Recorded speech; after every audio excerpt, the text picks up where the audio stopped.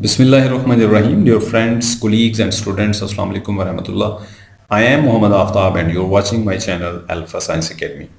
Dear students and parents, पिछली बहुत सारी वीडियोस में मैंने पंजाब के तमाम 17 मेडिकल कॉलेजेस और 3 डेंटल कॉलेजेस के पिछले सालों के क्लोजिंग एग्रीगेट्स और इस साल का जो एक्सपेक्टेड क्लोजिंग एग्रीगेट हो सकता है उसको डिस्कस किया था। बहुत से लोगों ने मुझसे ये सवाल किया था कि मैं ये प्रेडिक्शन किस बेस पे करता हूँ और फिर मेरे पास कौन से स्टैट्स हैं जिनको मैं बुनियाद बना के ये बात कह रहा हूँ।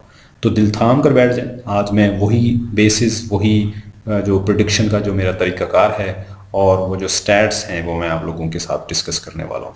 So let's start. सबसे पहले मैं बात करूँगा 2018 यानी पिछले साल का जो क्लोजिंग एग्रीगेट था।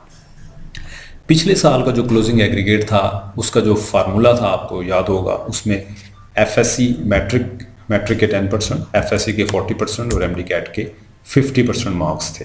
और इसी तरह जो मिनिमम एग्रीगेट था डीजी मेडिकल कॉलेज, डेरा गाजी खान मेडिकल कॉलेज के अंदर एडमिशन हासिल करने वाला जो लास्ट स्टूडेंट था उसका जो एग्रीगेट था वो था 89.1455।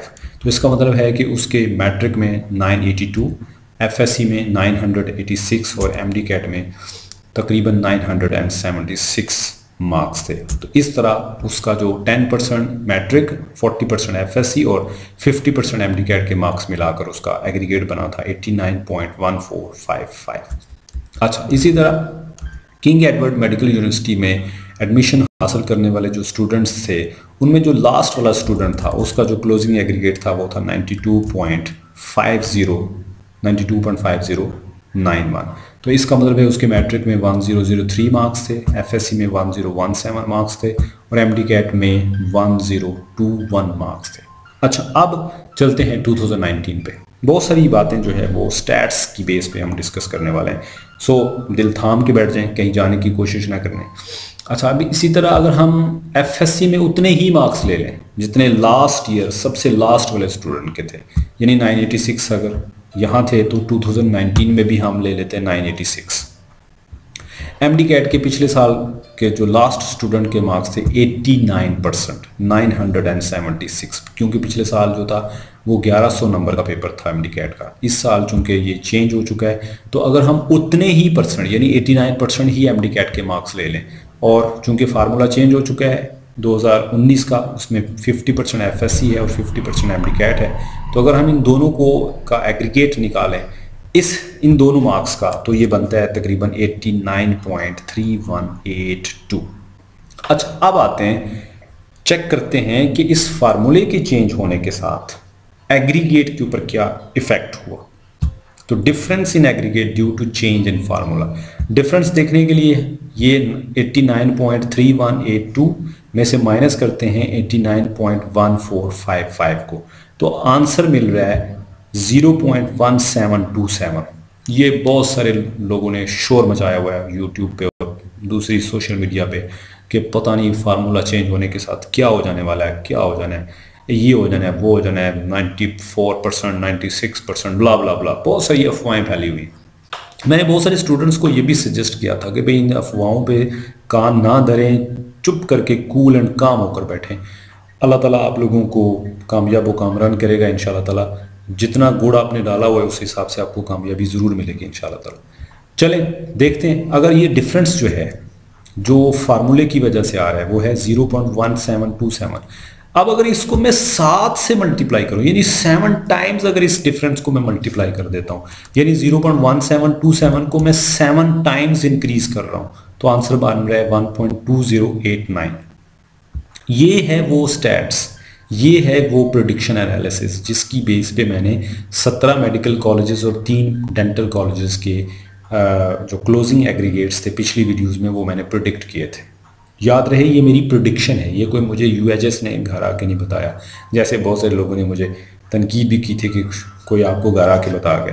तो ये घर आके नहीं बता रहा, ये मेरी एनालिसिस है, मेरी प्रेडिक्शन है। अच्छा, अब अगर हाँ, और मैंने पिछली वीडियोस में भी ये बात कही थी कि मुझे लगता है कि जो पिछले सालों के जिस मेडिकल कॉलेज का जो क्लोजिंग एग्रीगेट जहाँ क्लोज हुआ था उसमें 1 से लेकर 1.25% का इजाफा हो सकता है। अच्छा, अब उस डिफरेंस की वजह से जो डिफरेंस आया उसको मैंने 7 टाइम्स इंक्रीज किया है, तो आंसर आया 1.2089। अब मैं इसको 89.3182 में प्लस करने वाला हूँ। तो 89.3182 प्लस 1.2089 जब मैं करता हूँ तो मुझे आंसर मिलता है 90.5271। इसका मतलब ये हुआ कि इस साल जो क्लोजिंग एग्रीगेट होगा डीजी मेडिकल कॉलेज, डेरा गाजी खान मेडिकल कॉलेज का, वो मैंने पिछली वीडियो में भी प्रेडिक्ट किया था कि वो 90 प्लस होगा। इस सारे एनालिसिस की बेस पे, इन तमाम स्टैट्स और प्रेडिक्शन टेक्निक की बेस पे मैं ये बात कह रहा हूँ कि जो डीजी मेडिकल कॉलेज का जो क्लोजिंग एग्रीगेट होगा लास्ट स्टूडेंट का, वो 90.50 की रेंज में होगा। इससे कम भी हो सकता है थोड़ा सा, इससे ज़्यादा भी हो सकता है, क्योंकि मैं जो डिफरेंस है उसको 7 से मल्टीप्लाई कर रहा हूँ। अच्छा, अगर सपोज कर लेते हैं कि 90.50 जो है ये क्लोजिंग एग्रीगेट होगा पिछले साल का, तो फिर कितने नंबर वाला जो बच्चा है वो सेफ जोन में है। तो इस हिसाब से 90.5227 के हिसाब से जो एफएससी में 996 मार्क्स वाला और एमडी कैट में 181 मार्क्स वाला जो बच्चा है वो सेफ जोन में है। यानी जिस बच्चे के मार्क्स 1000 के करीब हैं, 2-4 ऊपर 2-4 नीचे कोई मसला नहीं, और एमडी कैट में मार्क्स 180 प्लस हैं, वो अपने आप को सेफ जोन में कंसिडर करे। और बाकी मुख्तलिफ जो कॉलेजेस हैं, अब आप इस प्रेडिक्शन टेक्निक को फॉलो करते हुए पिछले सालों के जो क्लोजिंग एग्रीगेट्स थे मुख्तलिफ कॉलेजेस के, उनको उनके अंदर ऐड करें 1 से लेकर 1.25, फिर देखें कि कितना एग्रीगेट हो सकता है उन तमाम 17 मेडिकल कॉलेजेस और 3 बीडीएस कॉलेजेस जो डेंटल कॉलेजेस हैं। फिर आप अपनी प्रेफरेंस लिस्ट जो है उसको देख लें, उसका एनालिसिस कर लें, और फिर आप यूएचएस की जो वेबसाइट खुलने वाली है 10 तारीख के बाद, उसमें आप अपने 3 जो मेडिकल कॉलेजेस हैं उनको प्रेफर कीजिएगा।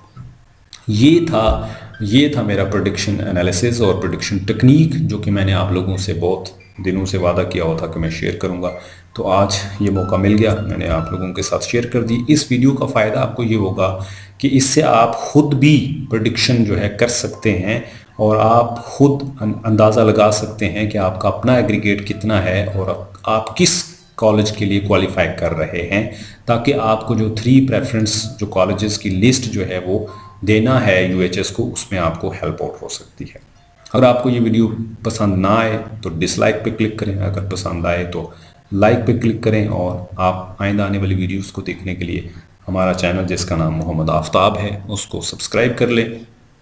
लास्ट में मेरी तरफ से आप सब लोगों के लिए best wishes, very best of luck. अल्लाह ताला आपको कामयाब कामरान करे। हमारी दुआएं, टीचर्स की दुआएं और आपके पेरेंट्स की दुआएं आपके साथ हैं। Very best of luck once again and good bye, अल्लाह हाफिज़।